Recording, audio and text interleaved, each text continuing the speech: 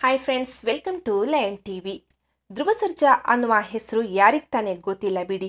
ತನ್ನ ಕಠಿಣ ಶ್ರಮದಿಂದಲೇ ಒಂದು ಬ್ರ್ಯಾಂಡನ್ನು ಸೃಷ್ಟಿ ಮಾಡಿದರೆ ಧ್ರುವ ಸರ್ಜಾ ಅವರು. ಇವರು ಆಕ್ಟ್ ಮಾಡಿದ ಮೊದಲ ಫಿಲ್ಮ್ ಸೂಪರ್ ಡೂಪರ್ ಹಿಟ್ ಆಗಿ ಇವರಿಗೆ ಒಳ್ಳೆಯ ಹೆಸರನ್ನ ತಂದುಕೊಡ್ತು. ಫಸ್ಟ್ ಫಿಲ್ಮಲ್ಲಿ ಹೆಚ್ಚು ಅಭಿಮಾನಿಗಳನ್ನು ಹೊಂದಿರೋ ಏಕೈಕ ನಟ ಎಂದರೆ ಅದು ಸ್ಯಾಂಡಲ್ವುಡ್ಡಿನ ಪ್ರಿನ್ಸ್ ಧ್ರುವ ಸರ್ಜಾ. ಧ್ರುವ ಸರ್ಜಾ ಅವರು ಫ್ಯಾಮಿಲಿ ಬ್ಯಾಕ್ಗ್ರೌಂಡಿಂದ ಆರಂಭವಾಗಿ ಸ್ಯಾಂಡಲ್ವುಡ್ಗೆ ಬಂದಿದ್ದಾರೆ ಅಂತ ಎಷ್ಟು ಜನ ಅಂದ್ಕೊಂಡಿದ್ರು. ಧ್ರುವ ಸರ್ಜಾ ಅವರ ಫಿಲ್ಮಿ ಜರ್ನಿ ಹೇಳುವಷ್ಟು ಸುಲಭವಿರಲಿಲ್ಲ. ಹಲವಾರು ಕಷ್ಟ ನೋವನ್ನ ಎದುರಿಸಿದ್ದಾರೆ. ಧ್ರುವ ಸರ್ಜಾ ಅವರ ಕಣ್ಣೀರಿನ ಕಥೆಯನ್ನ ಈ ವಿಡಿಯೋದಲ್ಲಿ ತಿಳಿಸ್ಕೊಡ್ತೀವಿ, ಬನ್ನಿ. ಧ್ರುವ ಸರ್ಜಾ ಅವರು ಅಕ್ಟೋಬರ್ 6, 1988ರಲ್ಲಿ ಬ್ಯಾಂಗ್ಳೂರಲ್ಲಿ ಜನಿಸಿದ್ರು. ವಿಜಯ್ ಕುಮಾರ್ ಹಾಗೂ ಅಮ್ಮಾಜಿ ದಂಪತಿಗಳ ಎರಡನೆಯ ಪುತ್ರನೇ ಧ್ರುವ ಸರ್ಜಾ. ಇವರ ಸಹೋದರ ಚಿರಂಜೀವಿ ಸರ್ಜಾ ಹಾಗೂ ಅತ್ತಿಗೆ ಮೇಘನಾ ರಾಜ್. ಧ್ರುವ ಸರ್ಜಾ ಅವರು ತಮ್ಮ ಎಜುಕೇಶನ್ ಅನ್ನ ಬಾಲ್ಡ್ವಿನ್ ಹೈಸ್ಕೂಲಿನಲ್ಲಿ ಮುಗಿಸಿದ್ರು. ಧ್ರುವ ಸರ್ಜಾ ಅವರು ಸ್ಯಾಂಡಲ್ವುಡ್ಗೆ ಬರಬೇಕಾದ್ರೆ ತಮ್ಮ ಮಾವ ಅರ್ಜುನ್ ಸರ್ಜಾ ಅವರ ಸಪೋರ್ಟ್ ಅನ್ನ ತೆಗೆದುಕೊಂಡಿಲ್ಲ. ಫ್ಯಾಮಿಲಿ ಬ್ಯಾಕ್ಗ್ರೌಂಡ್ ಅನ್ನ ಬಳಸದೆ ಧ್ರುವ ಸರ್ಜಾ ಅವರು ಚಿತ್ರರಂಗಕ್ಕೆ ಬಂದವರು. ಧ್ರುವ ಸರ್ಜಾ ಅವರು ಮಿಡ್ಲ್ ಕ್ಲಾಸ್ ಫ್ಯಾಮಿಲಿಯಲ್ಲಿ ಹುಟ್ಟಿದವರು. ಫಿಲ್ಮಿಗಾಗಿ ಫೋಟೋಶೂಟ್ ಅನ್ನ ಮಾಡಿಸಲು ಸಹ ಇವರ ಹತ್ರ ಹಣ ಇರೋದಿಲ್ಲ. ಫೋಟೋಶೂಟಿಗಾಗಿ ಸ್ನೇಹಿತರ ಬಳಿ 7,000ವನ್ನ ಸಾಲದ ರೂಪದಲ್ಲಿ ತೆಗೆದುಕೊಳ್ಳುತ್ತಾರೆ. ಫೋಟೋಶೂಟ್ ಮುಗಿದ ನಂತರ ಫ್ರೆಂಡ್ಸ್ ಬಳಿ ತಗೊಂಡ ಸಾಲವನ್ನ ಹಿಂತಿರುಗಿಸಲಾಗದೆ ತುಂಬಾ ಕಷ್ಟವನ್ನ ಧ್ರುವ ಸರ್ಜಾ ಅವರು ಅನುಭವಿಸಿದ್ದಾರೆ. ಆಗ ಧ್ರುವ ಸರ್ಜಾ ಅವರು ಬೀದಿಗಳಲ್ಲಿ ನಾಟಕವನ್ನ ಮಾಡಲು ಶುರು ಮಾಡ್ತಾರೆ. ಆ ನಾಟಕಗಳಿಂದ ಬಂದ ಹಣದಿಂದ 7,000ವನ್ನ ಫ್ರೆಂಡ್ಸಿಗೆ ಕೊಡ್ತಾರೆ. ಬಿಗ್ ಪರದೆ ಮೇಲೆ ಕಾಣಿಸಿಕೊಳ್ಬೇಕು ಅನ್ನುವುದು ಧ್ರುವ ಸರ್ಜಾ ಅವರ ದೊಡ್ಡ ಡ್ರೀಮ್ ಆಗಿತ್ತು. ಅದಕ್ಕಾಗಿ ಅವರು ಶಾರ್ಟ್ ಫಿಲ್ಮ್, ನಾಟಕ ಹಾಗೂ ಹಲವಾರು ರ್ಯಾಪ್ ಸಾಂಗ್ಗಳಲ್ಲಿಯೂ ಧ್ರುವ ಸರ್ಜಾ ಹಾಡಿದ್ದಾರೆ. ಈಗಿನ ರ್ಯಾಪರ್ ಚಂದನ್ ಶೆಟ್ಟಿಯವರ ಒಂದು ಸಾಂಗಿನಲ್ಲಿಯೂ ಸಹ ಧ್ರುವ ಸರ್ಜಾ ಅವರು ಆಕ್ಟ್ ಮಾಡಿದ್ದಾರೆ. ಈ ವಿಷಯ ತುಂಬಾ ಜನರಿಗೆ ಗೊತ್ತಿಲ್ಲ. ಆ ಸಾಂಗ್ನ ಝಲಕನ್ನ ಇಲ್ಲಿ ತೋರಿಸ್ತೀವಿ ನೋಡಿ.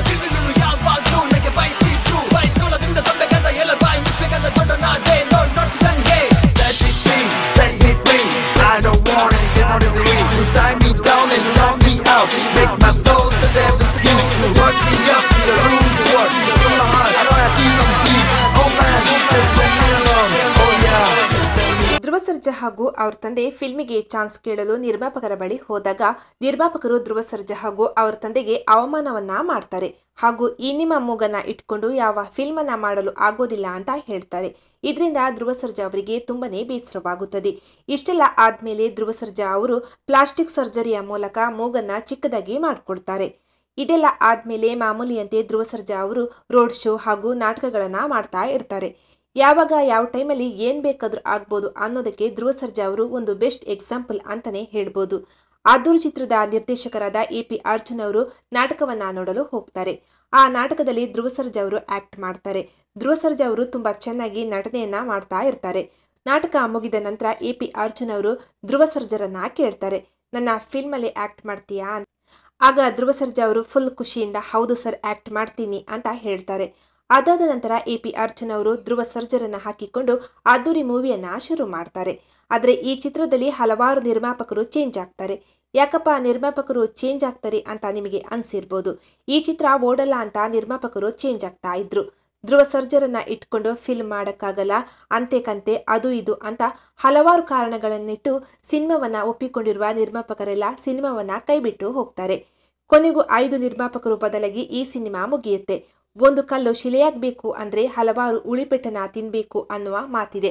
ಆ ಮಾತಿನಂತೆಯೇ ಧ್ರುವ ಸರ್ಜಾ ಅವರು ಕಷ್ಟಪಟ್ಟು ಹಾಗೂ ಶ್ರಮದಿಂದಲೇ ಇಂದು ಸಕ್ಸಸ್ ಅನ್ನ ಗಳಿಸಿಕೊಂಡಿದ್ದಾರೆ. ಧ್ರುವ ಸರ್ಜಾ ಅವ್ರ ಬಗ್ಗೆ ಒಂದು ಮೆಚ್ಚುಗೆಯ ಮಾತಿದೆ. ಅದು ಏನಪ್ಪಾ ಅಂದ್ರೆ ಧ್ರುವ ಸರ್ಜಾ ಅವರು ಮೂವಿ ಆಗುವವರೆಗೂ ಎ.ಪಿ. ಅರ್ಜುನ್ ಅವರಿಗೆ ಮಾವ ಅರ್ಜುನ್ ಸರ್ಜರನ್ನ ಪರಿಚಯಿಸಿರೋದಿಲ್ಲ. ಇನ್ನೇನು ಮೂವಿ ಸೆಟ್ ಇರಬೇಕು ಅನ್ನುವ 3 ದಿನದ ಹಿಂದೆ ಧ್ರುವ ಸರ್ಜಾ ಅವರು ಎ.ಪಿ. ಅರ್ಜುನ್ ಅವರನ್ನ ಕರೆದುಕೊಂಡು ಹೋಗಿ ಅರ್ಜುನ್ ಸರ್ಜಾ ಅವರಿಗೆ ಪರಿಚಯವನ್ನ ಮಾಡ್ತಾರೆ. ಆಗ ಎ.ಪಿ. ಅರ್ಜುನ್ ಅವರು ಹೇಳ್ತಾರೆ, ಇಷ್ಟೆಲ್ಲ ಬ್ಯಾಕ್ಗ್ರೌಂಡ್ ಇದ್ರೂ ಬ್ಯಾಕ್ಗ್ರೌಂಡ್ ಇಲ್ಲದೇನೆ ಬೆಳಿಬೇಕು ಅಂತ ಇದೆಯಲ್ಲ, ನೀನು ಗ್ರೇಟ್ ಅಂತ. ಇದೆಲ್ಲ ಆದ್ಮೇಲೆ ಅದ್ರೂ ಚಿತ್ರ ರಿಲೀಸ್ ಆಗುತ್ತೆ. ಈ ಚಿತ್ರಕ್ಕೆ ಕರ್ನಾಟಕದ ಸ್ಟಾರ್ ನಟರು ಸಹ ಮೆಚ್ಚುಗೆಯನ್ನ ಸೂಚಿಸಿದ್ದಾರೆ. ಅಷ್ಟೇ ಅಲ್ಲದೆ ಫಸ್ಟ್ ಫಿಲ್ಮಿಗೆ ಧ್ರುವ ಸರ್ಜರಿಗೆ ತುಂಬಾನೇ ಅಭಿಮಾನಿಗಳಾಗ್ತಾರೆ. ಧ್ರುವ ಸರ್ಜಾ ಅವರು ತಮ್ಮ ನಟನ ಶೈಲಿಯಿಂದ ಜನರನ್ನ ಮೋಡಿ ಮಾಡಿ ಅಭಿಮಾನಿಗಳನ್ನ ಗಳಿಸಿಕೊಂಡಿದ್ದಾರೆ. ಆದೂರು ಚಿತ್ರ ಅಂದು ಹಲವಾರು ದಾಖಲೆಗಳನ್ನ ಕನ್ನಡ ಇಂಡಸ್ಟ್ರಿಯಲ್ಲಿ ಸೃಷ್ಟಿ ಮಾಡಿತ್ತು. ಈಗ ಆ ದಾಖಲೆಯನ್ನ ಮುರಿಯಲು ಬೇರೆ ಚಿತ್ರಗಳಿಗೆ ಕಷ್ಟವಾಗಿದೆ ಅಂತಾನೆ ಹೇಳ್ಬೋದು. ಹಾಗೇನೆ ನಮ್ಮ ಕನ್ನಡದಲ್ಲಿ best and cute love story film ಅಂದ್ರೆ ಅದು ಆದೂರು ಚಿತ್ರ ಅನ್ನೋದರಲ್ಲಿ ಯಾವುದೇ ಡೌಟ್ ಇಲ್ಲ. ಇಷ್ಟೆಲ್ಲ ಸಕ್ಸಸ್ ಸಿಕ್ಕ ಮೇಲೆ ಸ್ವಲ್ಪ ಗ್ಯಾಪ್ ತಗೊಂಡು ಬಹದ್ದೂರ್ ಚಿತ್ರವನ್ನ ಮಾಡಿದ್ರು. ಬಹದ್ದೂರು ಕೂಡ ಬಾಕ್ಸ್ ಆಫೀಸ್ನಲ್ಲಿ ಸಖತ್ತಾಗಿ ಕಲೆಕ್ಷನ್ ಅನ್ನ ಮಾಡಿತ್ತು. ಹಾಗೂ ಧ್ರುವ ಸರ್ಜಾ ಅವರಿಗೆ ಬ್ಲಾಕ್ ಬಾಸ್ಟರ್ ಹಿಟ್ ಅನ್ನ ಸಹ ತಂದುಕೊಡ್ತು. ಇದೆಲ್ಲ ಆದ್ಮೇಲೆ ಹಲವಾರು ವರ್ಷಗಳ ನಂತರ ಧ್ರುವ ಸರ್ಜರವರ ಭರ್ಜರಿ ಚಿತ್ರ ರಿಲೀಸ್ ಆಯಿತು.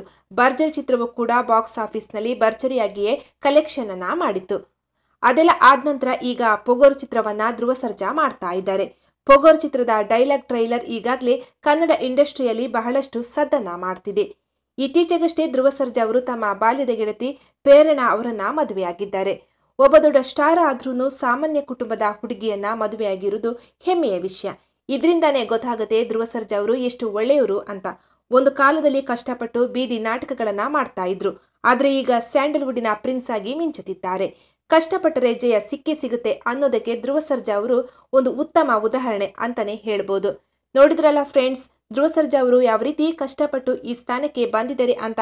ನೀವು ಧ್ರುವ ಸರ್ಜಾ ಅವರ ಅಪ್ಪಟ ಅಭಿಮಾನಿಯಾಗಿದ್ರೆ ಈ ವಿಡಿಯೋಕ್ಕೊಂದು ಲೈಕ್ ಕೊಡಿ. ಹಾಗೆಯೇ ಧ್ರುವ ಸರ್ಜಾ ಅವರ ಬಗ್ಗೆ ನಿಮಗೆ ಏನು ಅನ್ನಿಸ್ತು ಅನ್ನೋದನ್ನ ತಪ್ಪದೇ ನಮ್ಮ ಕಮೆಂಟ್ ಬಾಕ್ಸ್ನಲ್ಲಿ ತಿಳಿಸಿ. ಹಾಗೆ ಈ ವಿಡಿಯೋವನ್ನು ವಾಟ್ಸಪ್, ಫೇಸ್ಬುಕ್ ಹಾಗೂ ಟ್ವಿಟರ್ನಲ್ಲಿಯೂ ಸಹ ಶೇರ್ ಮಾಡಿ. ಹಾಗೆ ಕನ್ನಡ ಚಿತ್ರರಂಗದ ಅಪ್ಡೇಟ್ಸ್ಗಳಿಗಾಗಿ ತಪ್ಪದೇ ನಮ್ಮ ಚಾನಲ್ ಅನ್ನು ಸಬ್ಸ್ಕ್ರೈಬ್ ಮಾಡಿಕೊಳ್ಳಿ. Thank you for watching.